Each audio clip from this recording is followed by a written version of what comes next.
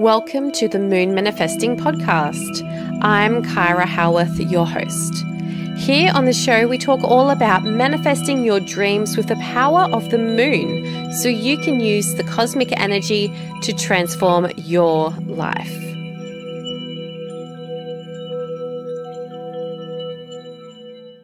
Welcome back to the Moon Manifesting Podcast. It's Kyra Howearth, and today, I'm back. I am back. I have so much to share with you here on the podcast. But anyway, so the reason why I've been gone, where I had a little break from the podcast, was for the first time since I was like 18 years old. And I mean, you guess how old I am if you don't know, but it was a while back. I got a job. So I got a part-time job a few months ago, and I've actually quit. Today is actually my last day. I'm like recording this on the high of like leaving my job, and it's the full moon in Pisces, lunar eclipse in Pisces coming up as well. And I'm just like, whoa, feeling really aligned. So yeah, today I want to share my story of getting a job and then quitting that job only a few months later. Because it's a really interesting story. If you have been self-employed and working for yourself, and maybe you've thought about getting a job or you've got a job, stick around because you're really going to want to hear what happened in my story. So maybe maybe you're already working a job as well. And, maybe you've been wanting to quit, but you don't have an income source to back you up as well. This episode is also for you because this will really inspire you how you can work on your own time, on your own terms, and not feel like you have to be a slave to a 9-to-5 job sort of thing. So to help you make that leap, I'm going to share some things about what to work on your business like strategically today. But first, I'm going to share my story about what's been going on over these past few months. So I've got a part-time job, like I said, which is why the podcast had a bit of a break.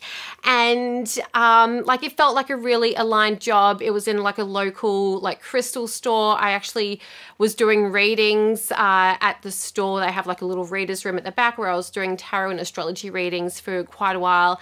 And they had an opportunity there for a part-time job. And I was like, actually, you know what, like this, I can fit this into my life.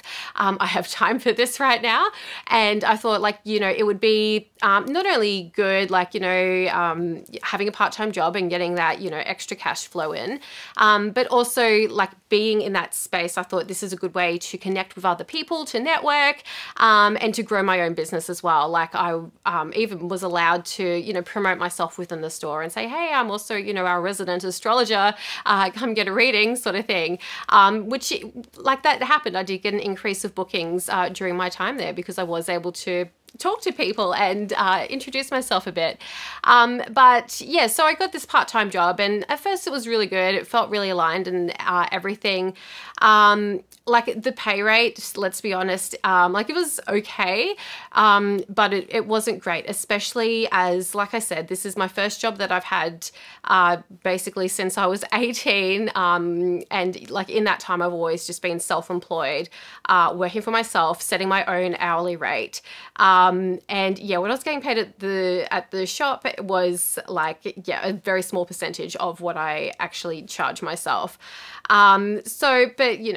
I weighed it up there with those opportunities. But the thing was that soon, what was supposed to be a part-time job, I was working full-time hour weeks, and it was exhausting. And I remember there was about one fortnight where I worked about 10 days straight, and the paycheck I got at the end of that fortnight, I was like, I can make the same amount of money in one day in my own business. And that was a turning point for me. I was like, I have literally worked my butt off. I've had to say no to other opportunities. I wasn't able to, have availability for readings and things that I'd usually be doing.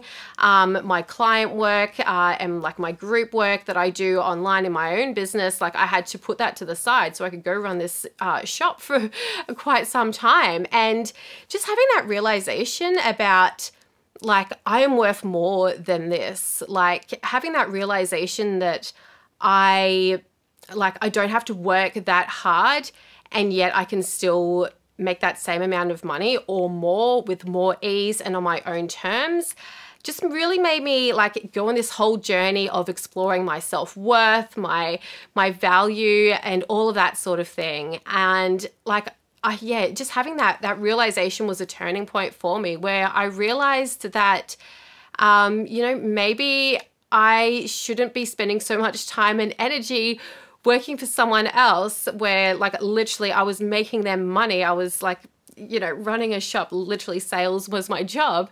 And I found out like, yes, I'm actually really good at sales. Like it proved to me that like I'm good at this. So I was like, I should like redirect this energy into my own business. Like if I could put in that much effort and dedication to my own business, like I could absolutely do this. So yeah, I had this realization, and like I had like an energy clearing, and like all this different like energetic work. Like I got like other practitioners involved as well to help me like clear out this energy, so that I could feel like, yes, this is actually like the next step I want to take. So I put in my resignation. I gave them 2 weeks notice, and I was like, right, like this is my time. But the thing is, like it doesn't happen overnight. So I guess if you are someone who, you know, you want to run your own business, but maybe you are just still working in a job and you're not having that time to put into your business, like you need to have like a bit of a trade-off there. Like maybe you cut down from full-time hours to part-time hours so you have more time to put into your business, because like I said, it doesn't happen overnight. And like before I quit my job, like I was working really hard to grow my business as well, so that I knew that once I left my job, I would still have money coming in, but through my business, and that it would match the money I was getting from my job, or at least, you know, give me more money, which would be, yeah, even better, right? So yeah, what I want to share with you next is like 3 things that will really help you to make this shift. So yeah, whether you're like working in your own, working a job and you want to work more for yourself, or maybe like you really do need to like double down and get your business supporting you financially so that you don't have to get a job. These are probably the 3 biggest things that helped me on my journey. So number 1, take time off. So like I said before, like if you're working full time and you're just not having that time and energy to put into your own business, like, you know, maybe you go down to part-time hours or something, or just like say no to extra hours, or like where your energy focuses on, like that's what's going to grow, right? So yeah, say no to those extra hours, reduce your hours so you have more time and energy to devote to your own business. And with that time off, and I'm going to talk a bit more about this, but like use that time like away from your job, or like that time that you're dedicating towards your business, use that really strategically. Like plan ahead so that you know exactly what you're doing, and like estimating like, you know, how much money you're going to be making and all that sort of thing. Like planning absolutely can. I'll talk a bit more about that as well. But like, yeah, when you're just taking that time off from like even just your day-to-day work, and you're able to sit back and reflect on like what you actually need to do in your business, rather than like the actual like day-to-day work that you might be doing. So even if you're running your own business now and you're like, okay, well, how can I grow my business? Sometimes you just need to take that time off as well. Like just block off a week or something, or whatever time frame suits you. Like maybe go on a retreat or something like that, where you can actually sit with the energy of your business and like do all these things I'm talking about, the strategic planning, and yeah, the other thing I'm going to talk about, which is marketing, really doubling down on that. But anyway, we'll get to that. So yeah, so the second tip that's really going to help you to grow your business so that you can quit your job, or so you don't have to get a job, is that strategic planning. Like, I have a Capricorn stellium, right? Like, of course I like strategic planning. But this is absolutely key. Like I already have 2025 planned out for my big launches that I'm doing. So like I already know what I'm doing for the entirety of next year. Like having that advanced plan and then sticking to that plan is such a game changer.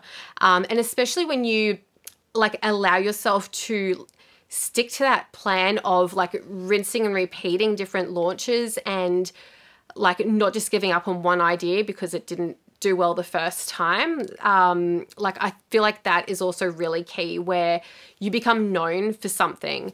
Like I'm coming up to, I think it's like my 5th launch of the Soul Line Business Mastermind. Well, I am launching it. And like I said, it's my 5th round. Like my first round, like I literally had one lady join. Like if I had given up, like I wouldn't have kept running it, and I wouldn't have like improved it and got more and more women join as well. And it's been such a journey. And I'll tell you a bit more about that shortly as well. But like having this like rinse and repeat strategy where like you're maybe just focusing on a few major things, and it's like people come to expect it. Like they know, like, you know, you're going to be launching this particular thing every single year, or whatever time frame. Like it's such a good thing. Like with my Soul Line Business Mastermind, I've been talking to women lately who they've been thinking about joining in previous rounds, but like maybe they didn't have the money or the time, like maybe they just had a baby and the timing wasn't right and things like that. But like I told them, like, you know, I do this every 6 months. So, you know, if this time doesn't work out, you can join in a future round. And now, you know, they're cycling back and, you know, the timing is right. So yeah, that planning, that strategic planning and having those rinse and repeat strategies is so key for that longevity, that continued long-term success for your business. So the third thing that I want to share, the third tip about what you really need to double down on so that you can like either quit your job or like don't have to get a job, is marketing, like really working on marketing and sales. A lot of the, I do, like, I'm a Gemini, so I do a lot of like personal, professional development sort of stuff. I'm always doing some sort of course, but a lot of the courses that I do tend to do are like the business courses, the sales, the marketing. Like Leonie Dawson has her brilliant biz or Life and Biz Academy. Obviously, I'm just more focused on the business stuff that she does, but it's amazing. Like she has so many trainings in there, all about marketing, all about sales. And for me, like I was just like a no-brainer to join Leonie's Academy. And like, yeah, that's just one example of like, yeah, why I love marketing and sales so much. Like I'm just obsessed with this.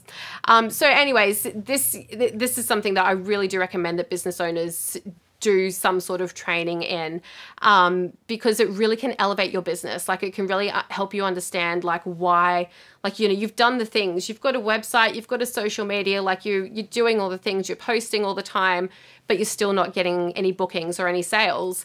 Having this knowledge of marketing and sales, and like how to actually do that effectively can really just make or break your business, really. Like marketing is everything. Like you might have the best thing in the world, but if your marketing isn't nailing it, then like no one's going to be seeing it. No one's going to know it exists. Okay. So you really need to focus on marketing. So marketing can be things like social media.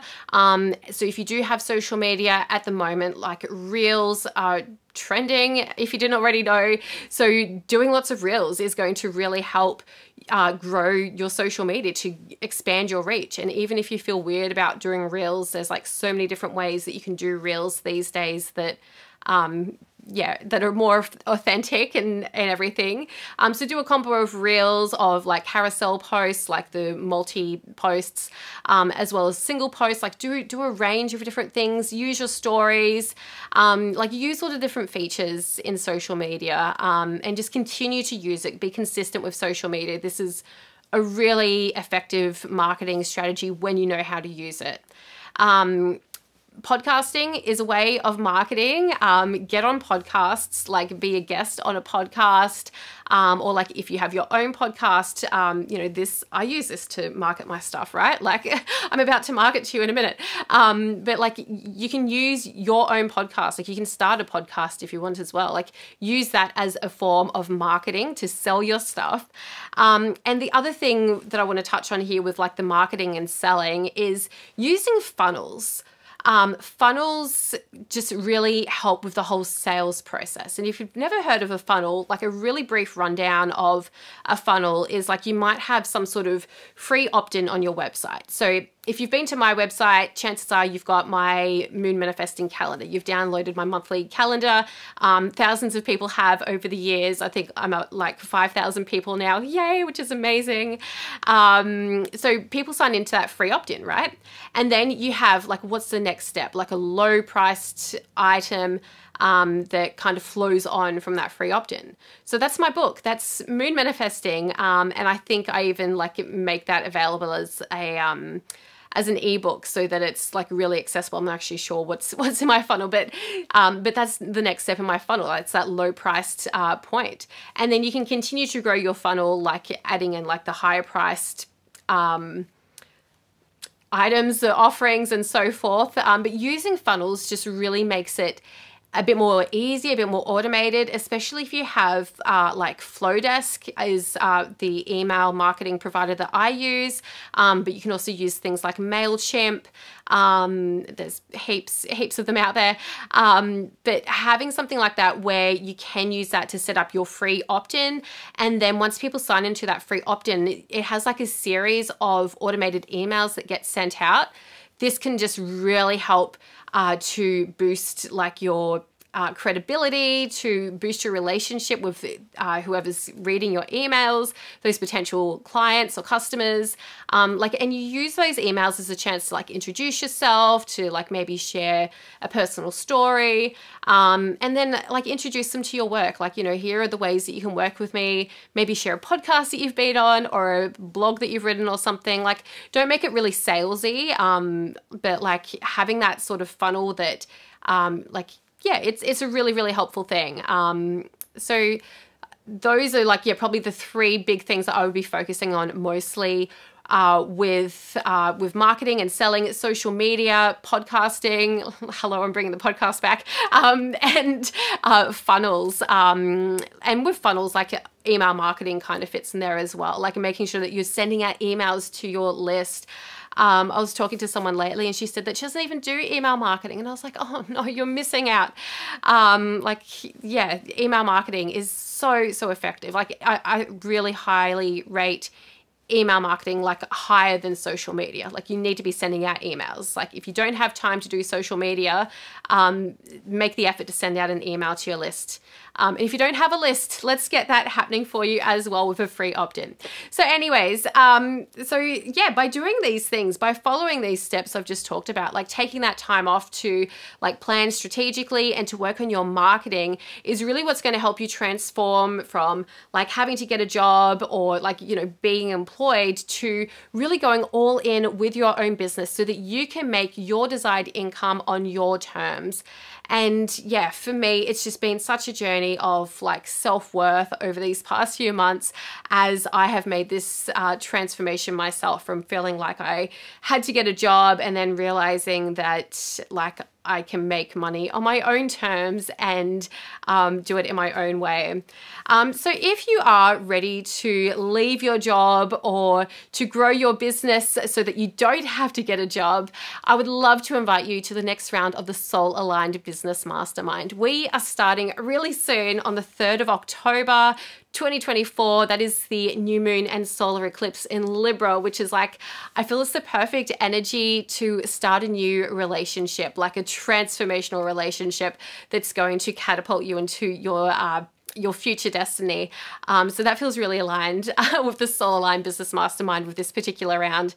But over 6 months inside the mastermind, we cover so many different things. Like a lot of the things I've just talked about today, we cover like taking that time off to rest and reflect so that you can plan strategically. We cover like so much strategic planning. Like we plan out your funnels, we plan out your whole offerings, your email sequences that I talked about, we plan out your social media. here. And we do a lot of this like in alignment with astrology as well. I weave so much astrology into the mastermind. So yeah, we do so many of these different things during our 6 months together. It's a group mastermind. You'll be in the group with a bunch of like-minded women entrepreneurs who, like you, are doing what they feel is their purpose, like bringing their purpose into their business. And you also get 3 one-on-one calls with me during our time together in the mastermind, which is so good for getting at that personalized guidance. And at the moment, I do have a special offer. If you pay up front, you get 3 additional bonus calls with me as well, which means that you basically get a monthly one-on-one call with me, which is so good if you're needing that personalized guidance, that that deeper touch throughout your mastermind experience. So to join us in the Solar Line Business Mastermind, just head to kyrahowearth.com/SABM, or you can find the link in the show notes below. So that's why I've been, a bit missing in action these past few months. Now you know the story, now you know everything. I kind of feel like I overshared a bit in this episode, but yeah, hopefully you enjoyed it. So yeah, I'm back manifesting my dream life and focusing on what truly matters to me, having so much more time freedom to, you know, spend time with my kids and do things in my own way without being like forced to be at a job all day, every day sort of thing. So yeah, I'm really excited for this next chapter. So thanks so much for tuning in today. Happy full moon and happy eclipse if you're listening to this at the time of publishing. And I will chat to you all soon. Really excited to bring so much more like business astrology and inspiration into your podcast feed really soon. Stay magical, stay manifesting, and stay tuned. I'll chat with you soon. Thank you for tuning in to today's episode of the Moon Manifesting Podcast. If you are curious about working with the moon, you can read my book, Moon Manifesting, or join us inside the Moon Manifesting Coven. You'll find the links in the show notes, or go to kyrahowearth.com.